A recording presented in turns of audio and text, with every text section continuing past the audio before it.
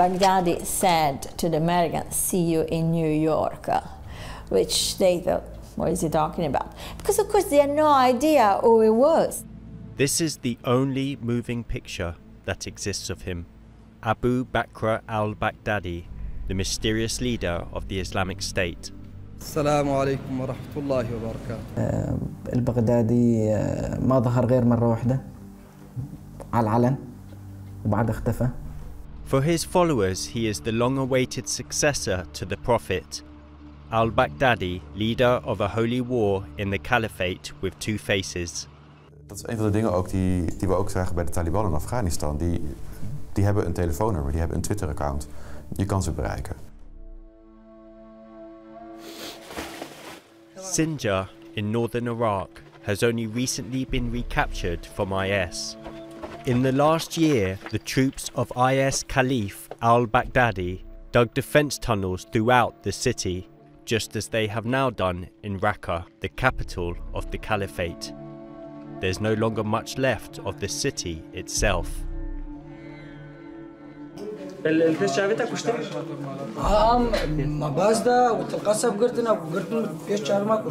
After a long struggle, Sinjar is one of the first major cities that IS has had to give up. After their retreat, the horrendous consequences of their reign of terror became clear. Mass open graves filled with bodies, the remains of anyone who did not share their beliefs.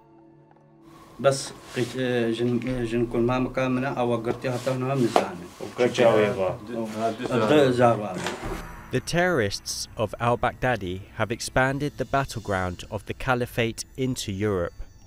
Who is driving this war, and how should we respond to terror? Loretta Napoleoni is an expert in the field of terrorist organizations and author of the book The Return of the Caliphate. Al-Baghdadi wants to be portrayed as the religious leader of this new nation.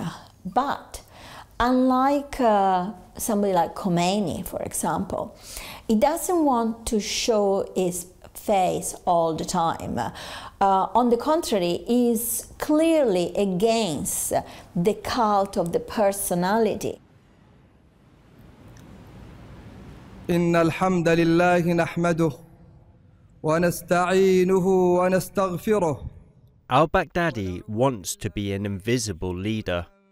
For his followers, this only increases his appeal. Baghdadi claims to be blood related to the Prophet, so he will be the bloodline of the Prophet. But this is something that many people say, so I doubt it. But is it important for his followers? Oh yes, of course. I think it's important for his legitimacy, of course. This will give him a tremendous legitimacy to people that believe it.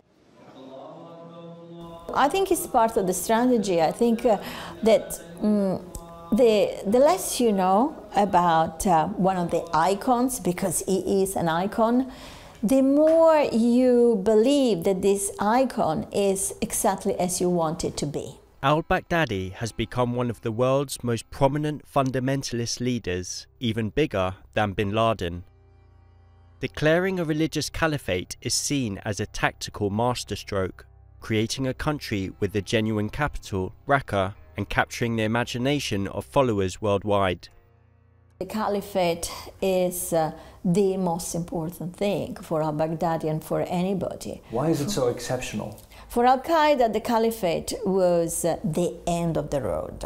So we will fight the faraway enemy, then we will move to the near enemy, and then we'll build the caliphate. Here, the caliphate is the beginning of the story. So the caliphate becomes a weapon for the jihad. We start from the caliphate, and then the caliphate will carry on the jihad. This is Hani, born and raised in Raqqa. This summer he fled from the capital of the Caliphate. He could no longer stay in his hometown after IS took hold.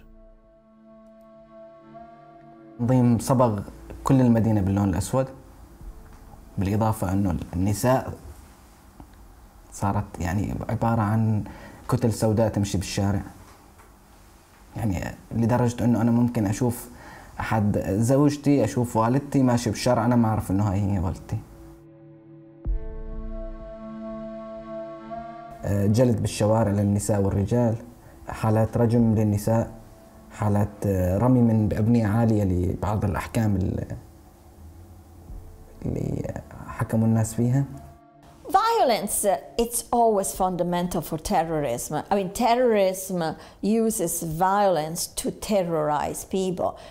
The more scared you are, the more you think your enemy is strong.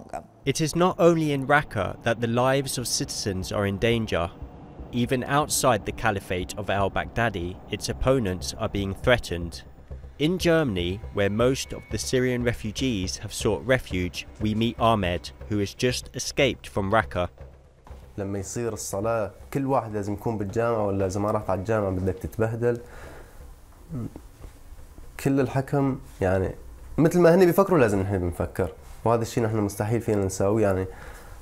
Ahmed is of the same faith as IS, but he opposes their methods. When he was called upon to fight, he went into hiding.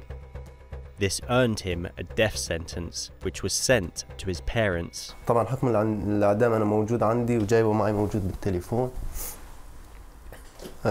هم مكتوب إنه حكم علي أنا بما إنه أنا صرت كافر مرتد، كاتبين اسمي أنا من سكان الرقة، حكم علي بالقصاص.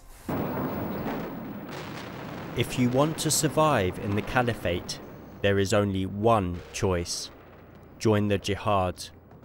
Interestingly enough, the American invasion of Iraq fueled the idea of a holy war. Al-Baghdadi was captured by the Americans and held for 5 years at Camp Bucca, a hotbed of jihadists and the scene of regular violent riots.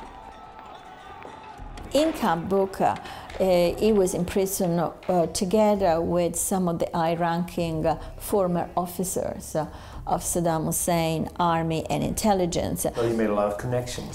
I suspect that in Camp Bucca there were endless discussions about what to do, how to structure this new state, of course when all would be free again. And I think during this process a decision was taken that al-Baghdadi was the perfect leader in terms of being a sort of icon. So he had the perfect, let's say, background to be presented as the new caliph.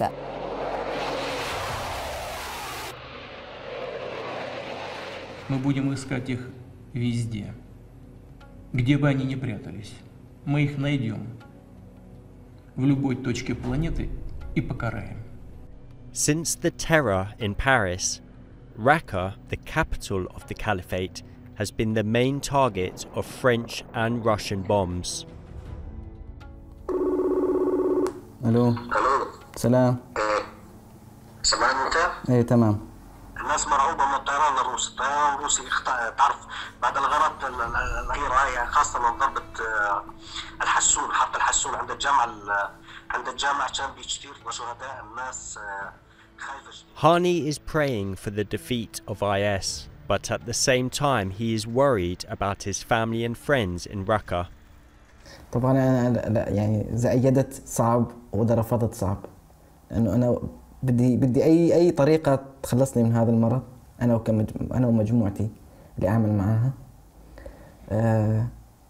اذا ايدت ممكن يصاب مدنيين في احد عمليات القصف، هذا الموضوع كثير صعب علينا لانه اللي خسرناه كبير وما لنا مستعدين نخسر كمان من اهلنا. In the northern Iraqi town of Sinjar, some residents are daring to return to their homes, or what is left of them. But most are staying away because IS forces are still less than 2 kilometers away from the city. Precautionary roadblocks are being constructed everywhere. After Paris, IS has become the epitome of evil for many people. However, beyond the widespread fear, there are those trying to find solutions to the suffering. Dutchman Jeffrey Yonkers is involved in negotiations with the Caliphate on behalf of a British aid organisation. In het Westen is het beeld van IS vooral de organisatie die dood en verderf zaait. Kun je daarmee onderhandelen? ISIS zijn moordenaars. Een is een gruwelijke organisatie en dat is ook altijd heel erg aanwezig in onze gedachten. Dit is een organisatie waar je niet mee moet willen praten. Dit zijn mensen waar je eigenlijk niet mee aan tafel moet willen zitten. Maar als je een verzoek krijgt van Syrische burgers die op dat moment vrezen voor het leven van één of vele van ze, zou het wel heel erg arrogant zijn om dan te zeggen: nee, wij kunnen niet praten met een terroristische organisatie. Dan moet je ook gewoon eerlijk zijn en zeggen: je moet die mensen helpen. Thanks to the negotiations with IS, Yonkers recently succeeded in providing protection for a group of Christians. It also appears the Caliphate has a pragmatic side. Op een gegeven moment had IS besloten dat ze toch weg moesten. En die onderhandelingen hebben toegeleid dat ze er nu nog steeds zitten en dat ze ook hun landbouwproducten kunnen verkopen op de markt. Dus als er een gemeenschap is goed in het produceren van voedsel, dan is dat een pragmatische reden voor andere gemeenschappen, die misschien ISIS zijn, om te zeggen: laat ze maar blijven. We hebben ze nodig. We hebben ze nodig. In the meantime, the bombing continues.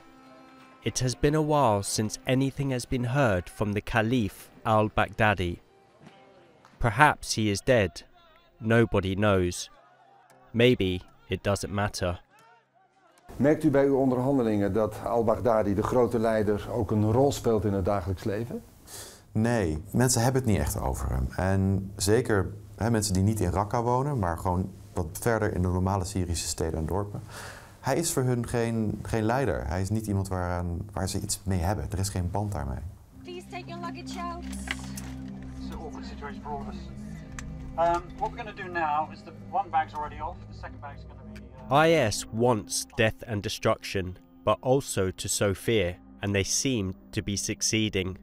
This plane is forced to abandon takeoff because of 2 passengers behaving suspiciously.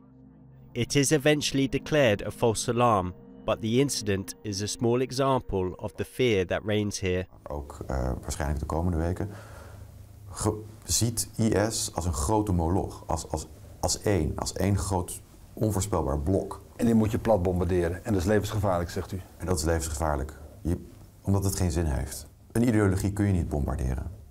En als je probeert een ideologie te bombarderen, is het allergrootste risico en het meest waarschijnlijke risico dat je die ideologie versterkt. Even if we kill al-Baghdadi, there'll be a new caliph. Al-Baghdadi is not the nation. Al-Baghdadi is the icon of the nation. These are symbols. There will be new symbols. There'll be new symbols. There'll be somebody, there'll be the new caliph. New al-Baghdadis. Exactly.